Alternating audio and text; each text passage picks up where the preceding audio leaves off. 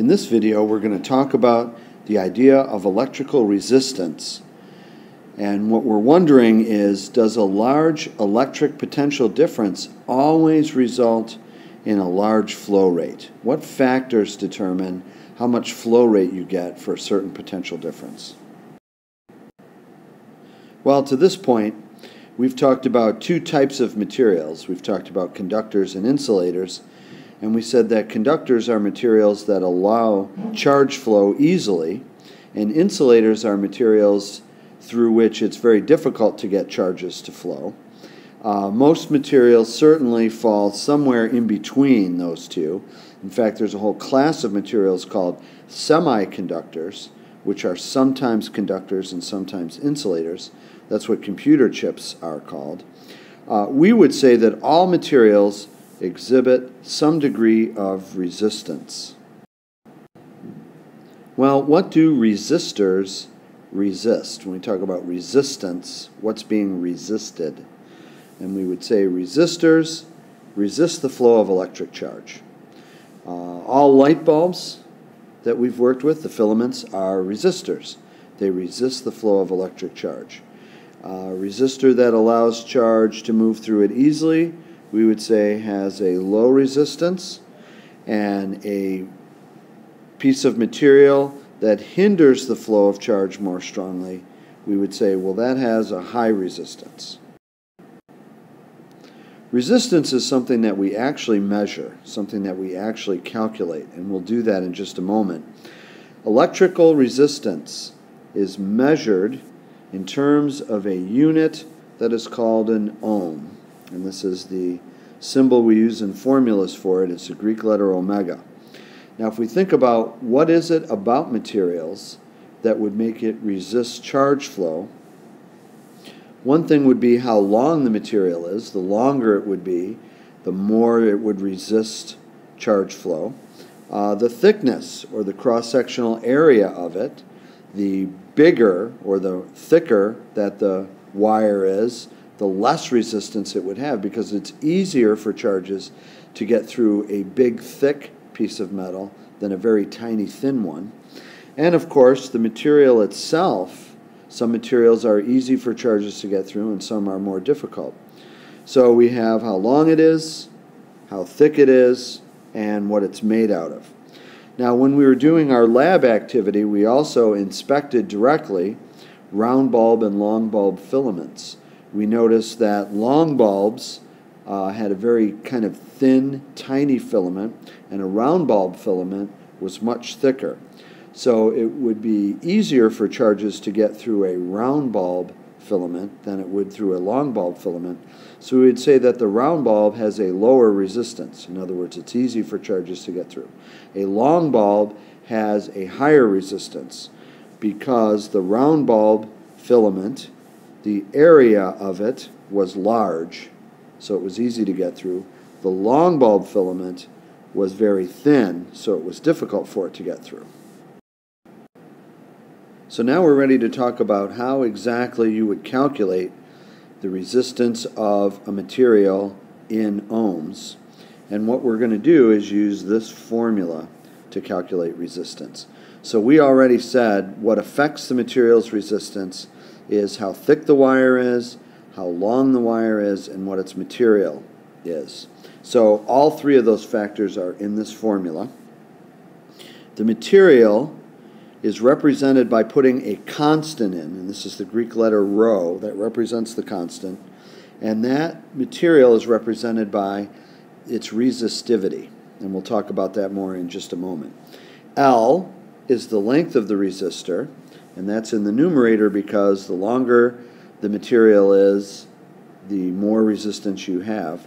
And A is the cross-sectional area of the material, and that's in the denominator because the larger the cross-sectional area is, in other words, the wider or thicker the wire is, the lower the resistance is. In this formula, the effect of the material on the resistance is represented by this constant called the resistivity, which is represented by the Greek letter rho. Now, on our reference tables, we get these 6 materials And here's the number. And notice they're very tiny numbers, 10 to the negative 8 in units of ohms times meters. And so what I do in a given problem, like we'll do in a moment, is I have to know what the material is. And then I look up what the resistivity for that material is, and I substitute that number right in here where the resistivity letter rho is written. Okay, just to recap here before we try a problem. The resistance is measured in ohms. The resistance is a measurement of how difficult it is for charges to get through here. And there are three things that affect how hard it is to get through.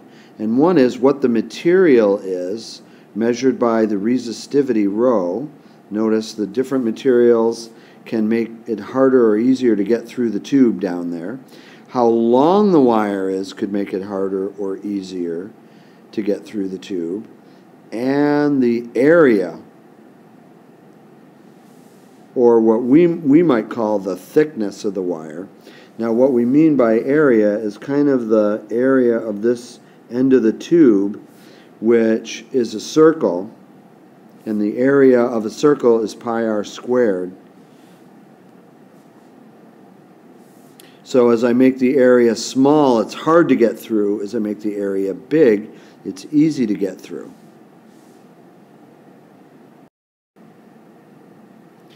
All right, well, here's our problem.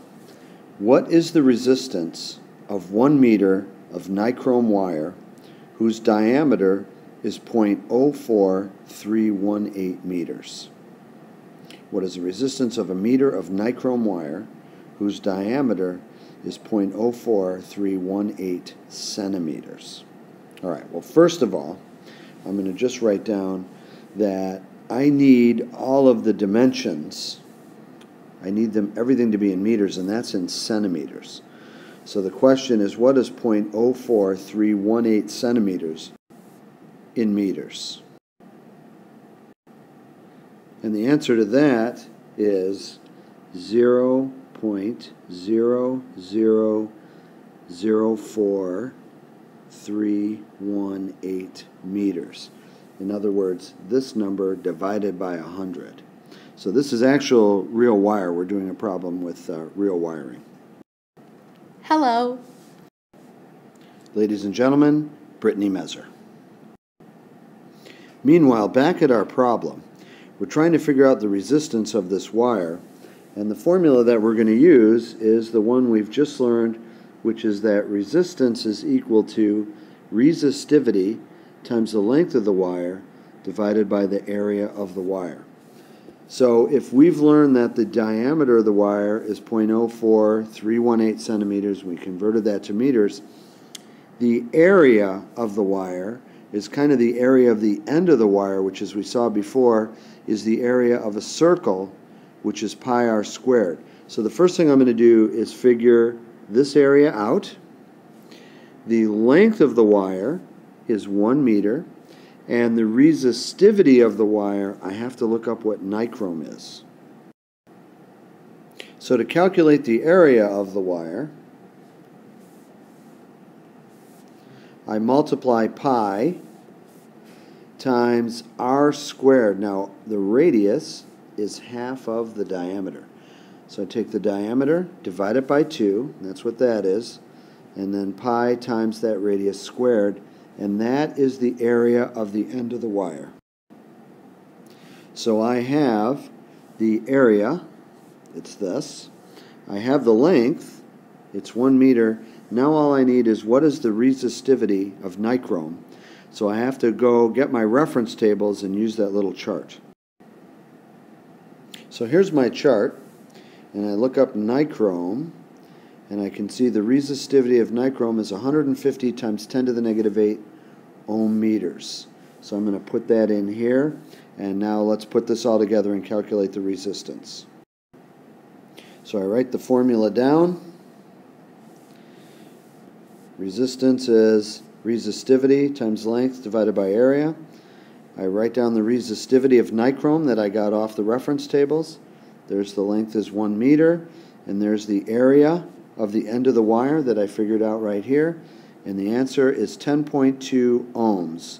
And I get ohms because this meter times this meter cancels out meters squared, so all that's left is ohms.